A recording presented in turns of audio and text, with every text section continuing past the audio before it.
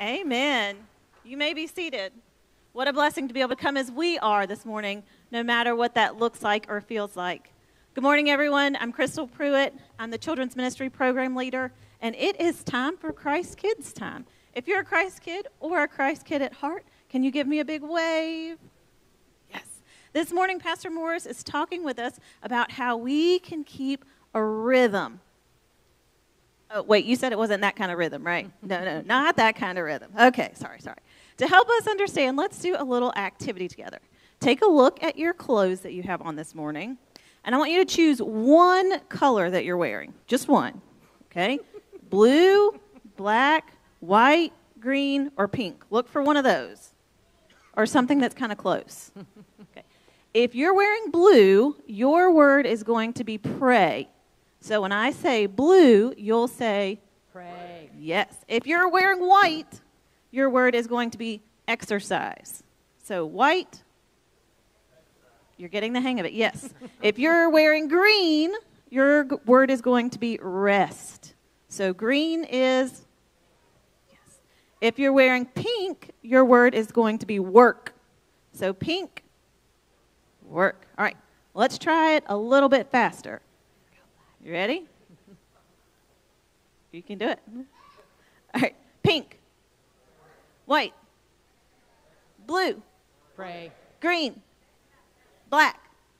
You didn't say black. Oh, I didn't say black. Eat. Black is eat. Blue. Pray.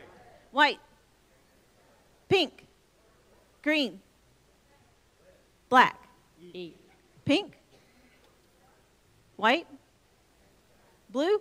Pray. Green? Oh, that's stressful because you didn't know what was coming next. You didn't know when to expect your color. We didn't have a rhythm.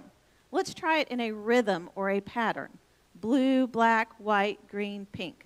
Blue, black, white, green, pink. Ready? I've got to get the rhythm. Blue. Pray. Black. White. Green. Pink. Blue. Pray. Black, white, green, pink. One more time. Blue, Pray. black, white, green, pink. Much better.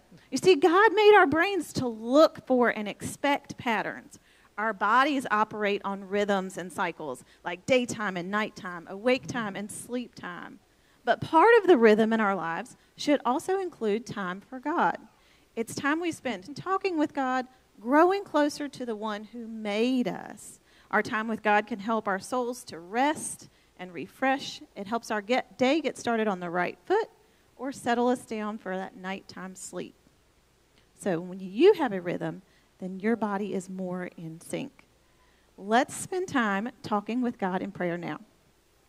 Hey, God, thank you for the amazing ways that you made our bodies for rhythms. Whether we're dancing to the rhythm to praise you or we're seeking you as part of our daily rhythm, you're always with us.